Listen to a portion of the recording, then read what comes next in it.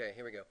Rolle's theorem. Just want to do a quick demonstration video on how to illustrate Rolle's theorem using your CAS calculator. This is a Ti-Nspire CAS. So here's Rolle's theorem. Remember that Rolle's theorem says let f, our function, be continuous on the open interval AB and differentiable on the closed interval AB. And if we find that f of A is equal to f of B, that is that these two different x values have the same height, then there is at least one number c in AB such that f prime at c is equal to 0. So let's try that. Here's the function that we're going to start with, x squared minus 3x plus 2, and all I want to do is this. I want to go to insert, I want to go to calculator, and I want to actually put this function in, and the function is x squared, right, minus 3x minus 3x plus 2, right, plus 2. So plus 2. Now, to define this or to store this, just hit Control, Store, take a really quick look, make sure you have your function down correctly. I think that I do. F of x, and hit Enter. It should say done. If you want to make sure that you typed it in correctly, here it is again, but if you just want to make sure, if you got confused somewhere along the way and you were confused about some result you're getting, you can just check it this way. And in fact, that is our function, isn't it? What I'd like to do now is go look and see if what this function does do, and to see if it does have two zeros. So I'm going to hit graph, and we're going to just type in f of x, and hit enter. And in fact, look, it does here and here. I mean, it has it all over the place, but these are the ones to me that are easiest to find. So I'm going to go back to the calculator here. Now remember, your function is still stored here, so that's no problem. And what I'm going to do is just use the solve function, and it's S-O-L-V-E, S-O-L-V. I've said this 100 times, but if you look right now, the letters are in italics. When you type a command in that the calculator recognizes, it goes to standard print. So solve f of x. So when is my function f of x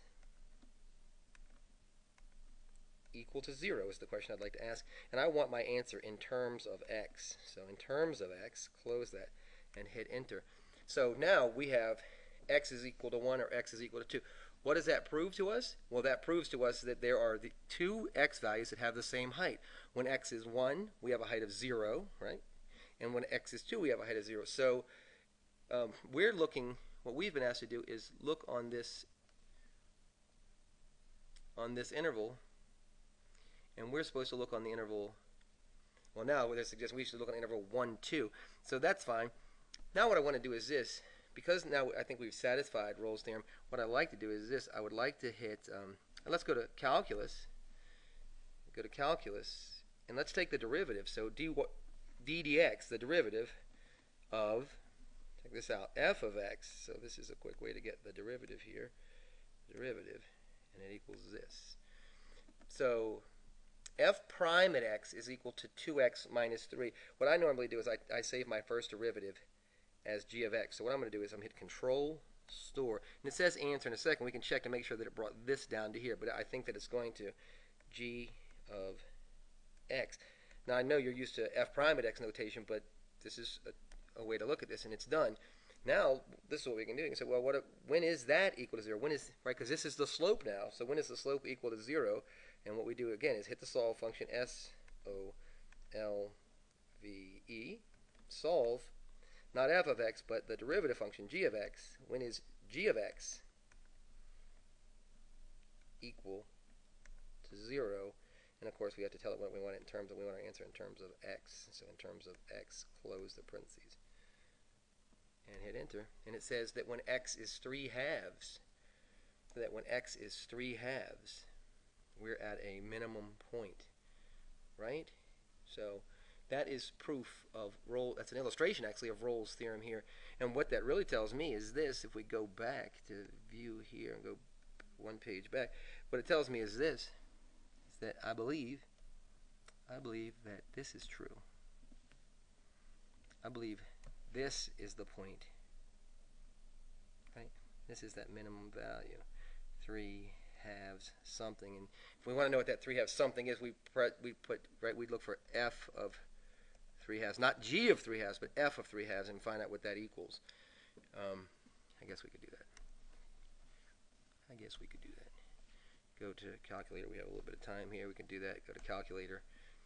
Now remember, we want f of 3/2 to tell us what that height is there. So f of 3/2 would be f of 3 divided by 2, close parentheses, and it's -1/4. So that is -1/4. So we can look at that really quickly. -1/4. So that takes us back to here, doesn't it? And this is 3/2 -1/4. So, and it does, this is our minimum. And here, of course, the slope is 0 here. We can look at this quickly. Right? We can look at this quickly and see that this is true just by looking at this. Right? Here's a line tangent here. And isn't the slope of that line 0? So there's our illustration of Rolle's theorem using our calculator. The more comfortable you get using this calculator, the more often you use it, the better that you're going to do on this thing. You should be constantly looking for different ways to use your CAS calculator, because when you take the SAT, you're allowed to use your Ti-Nspire CAS, and when you take the AP Calculus test, you're allowed to use a calculator for some portions of the test, and those portions of the test that you can use a calculator for, you can use your Ti-Nspire CAS. And in my opinion, I don't work for that company, in my opinion, this is probably the best calculator available right now. So hope it was helpful. Write me comments and tell me what else you'd like me to show you how to do with this calculator, and it'd be my pleasure to do my best.